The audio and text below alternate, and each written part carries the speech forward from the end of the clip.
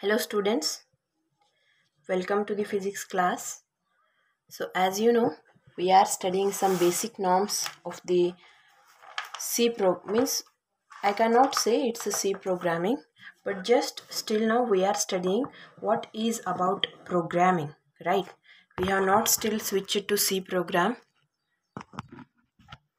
but in general, what should we know while we are writing the program or while we are communicating with the computer? What all the basic things we should know about that we are discussing. And as you know, in the previous class, I told you about algorithms, how to write the algorithms of any program. I have told you.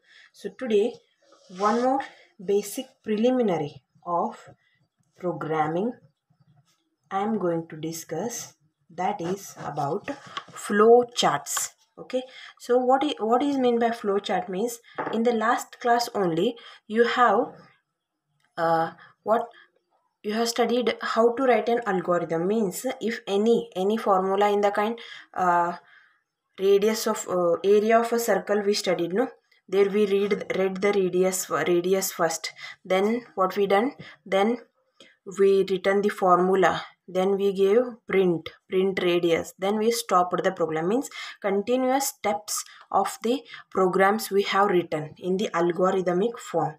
So the same thing happening here, but here what we are doing here is we are representing any program in the diagrammatic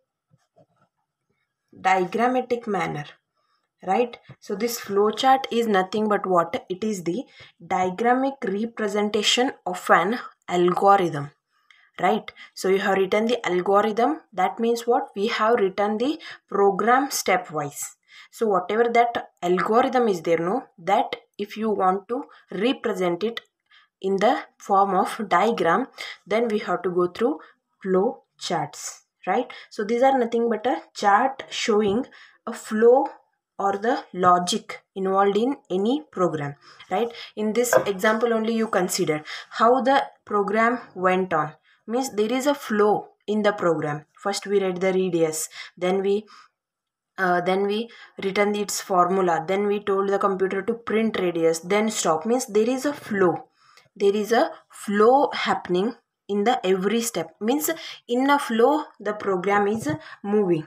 So to run this program also you applied some logics over there, right? So this flow chart meaning I can say it as, this is a chart showing a flow of logic involved in solving any problem. We have solved the problem of area of circle here, right? So we can define this flow chart as it is the diagrammatic representation of any algorithm. Okay, so what is diagrammatic representation? Means to build any house, before that what the people will do, they'll just take a blueprint. Means they'll just go for a rough design first, right? To that we oftenly call it as a blueprint, like that. Okay, so before writing any program we will just think of it roughly, right? So we'll make it's a blueprint. So this flowchart is also, it is a blueprint of any algorithm. Flowchart is also a blueprint of any algorithm, right? Or it is also defined as a visual or graphical representation of an algorithm.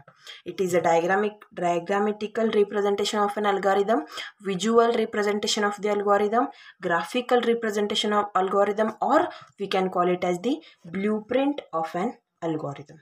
Okay, so in the flowchart there are two types. First one is program flowchart and second one is system flowchart. Okay, so this flowchart, it is just an easy way to understand or to analyze any problem. It is useful aid for the programmers and the system analysis. That's why we divided it in program flowchart and system flowchart. Means who are developing the programs, the programmers, they can use program flowchart, or the someones who are analyzing any system analysts, they can use the system flowchart. Okay na? So to write any flow chart or to draw any flow chart, we must know some basic things about it. Like we in the means I told you that this is just a diagram. So how the diagram goes means we use some symbols over here. Okay, so I'll just draw a chart over here. Here I am writing geometrical symbol. Okay, geometrical symbol and what its name is and what it do in any program. Okay, so the first geometrical symbol comes is like this. Like this, the first geometrical symbol came, and to this we call it as a oval, and it will, what it will do, it will start the program or it will stop the program. Okay, so when we use oval in any flow chart, that indicates it is the starting of the program or it is the ending of the program, right? So the second thing I am using a, what is this? Yeah, this is a parallelogram. So what it will do, what this parallelogram will do in the flowchart means it is used to indicate the input and output.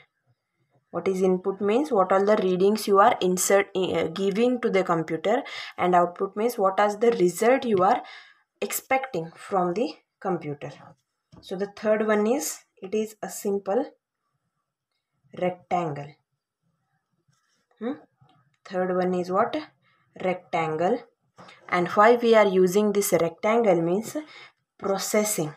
So when we give the inputs as A and B, so A and B input we are given, we write it in the parallelogram. Okay, and we are expecting the result as sum of A and B. So doing that sum process is there, no? So that process is indicated by the rectangle. Okay, and we use diamond also. Why this diamond is used means to make any decision making means yes or no. Yes or no, if A is greater than B, yes or no, that decision we have to make na, or B is greater than A, this decision we have to make na. So to make the decisions we use the diamond. Okay, and also we use some arrow marks. Also, arrows, that is nothing but what? Connecting the steps, connections. Okay, and we also use the circle, and that is why the small circle is used means continuation, means we from one step to another step you are continuing the program, that is denoted by using the circle. Okay na? So the last one we are using is this geometrical symbol, we call it as a hexagon. So why hexagon is used? To repeat any step. Repetition or looping means making the same steps again and again. To this, these all the hexagon is used. So this is all what the basic things we should know to write any flowchart. Okay na? So you just copy it. Okay, these much symbols we are using in flowchart. Okay, now we understand what is flowchart and how to write the flowchart. So now without wasting much time, we'll go to some examples so that we can understand it properly. So now in the last class only I have given you one example of largest of three numbers, right? You have written its algorithm, that's why I'll go through its flowchart first so that we can understand it properly. Okay na? So the first example number 1 is what? Largest of 3 numbers. You know how to write its algorithm. I suggest you, before drawing its flowchart, you just watch the algorithm once so that you can understand it better, in a better way. I hope it is clear.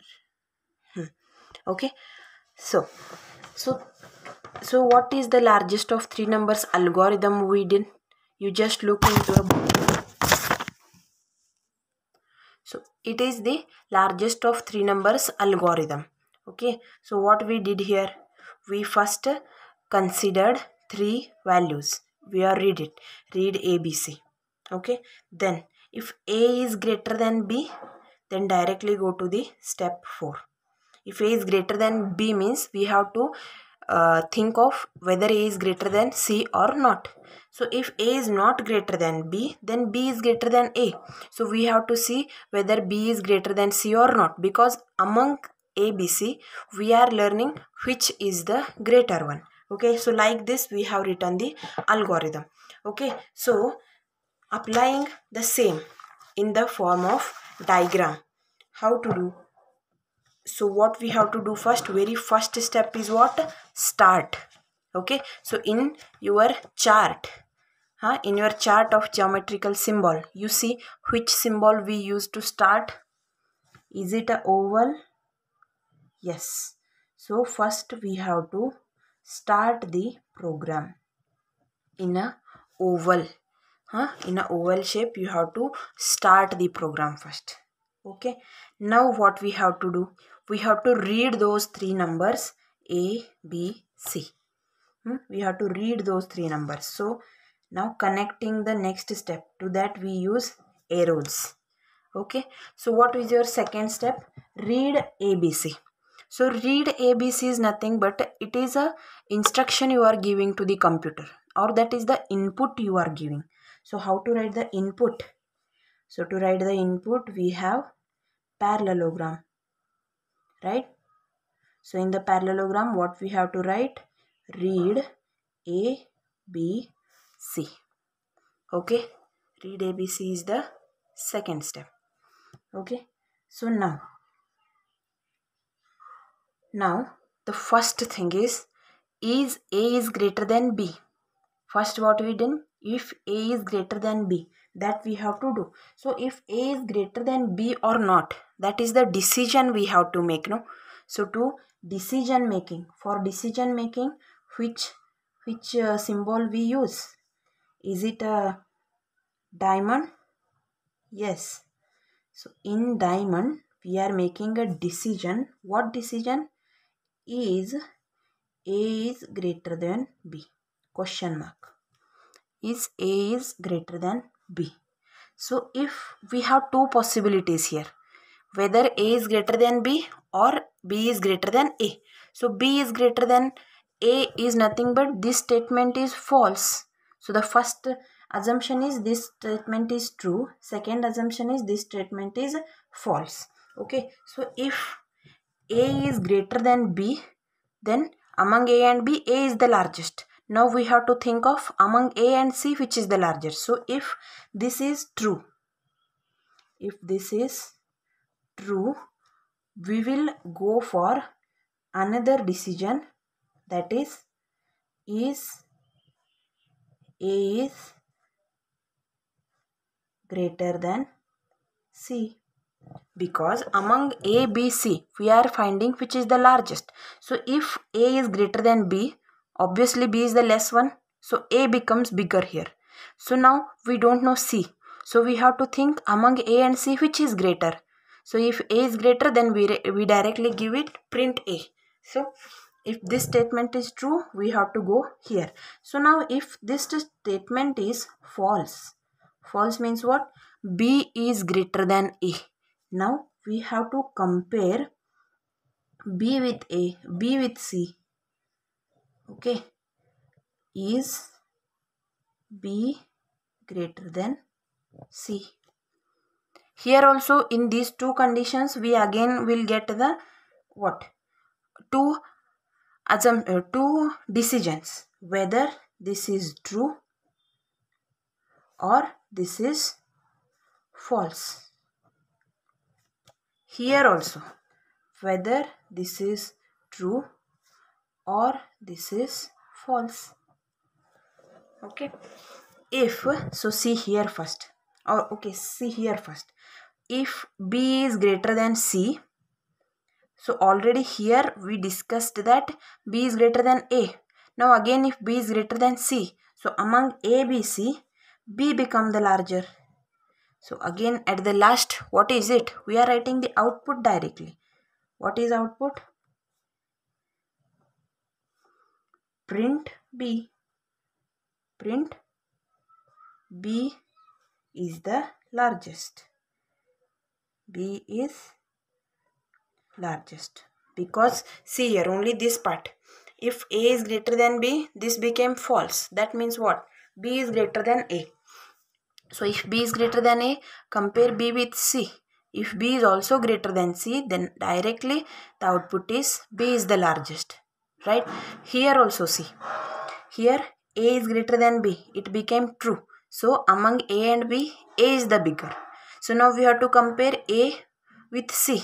So among A and C, if A is the bigger, directly we will give the output like print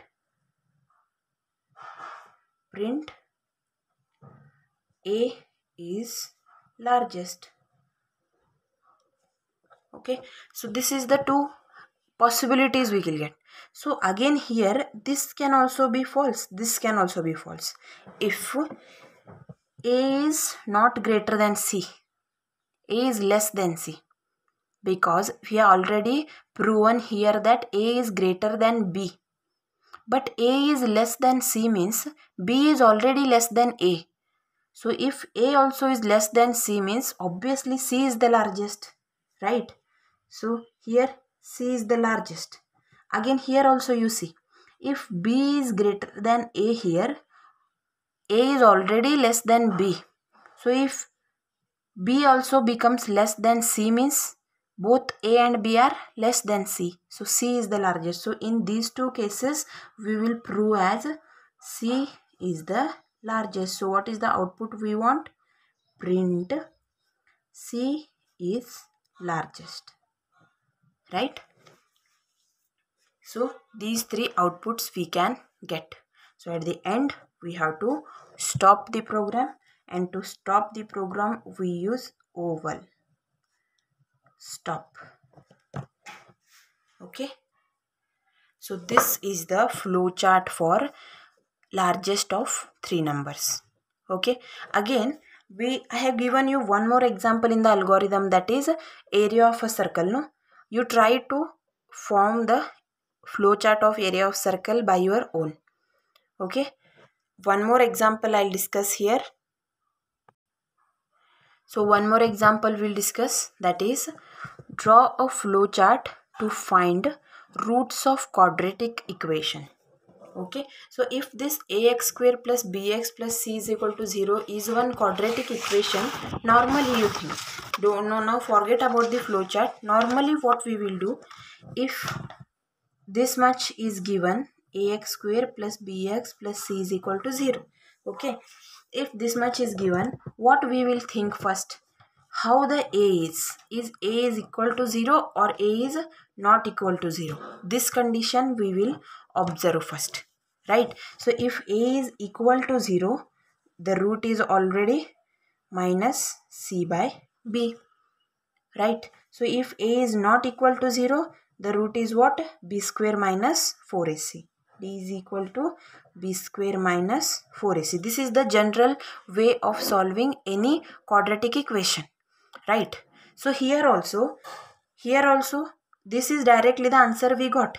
But here B square minus 4ac, doing B square minus 4ac. So if you get the roots of this kind, okay.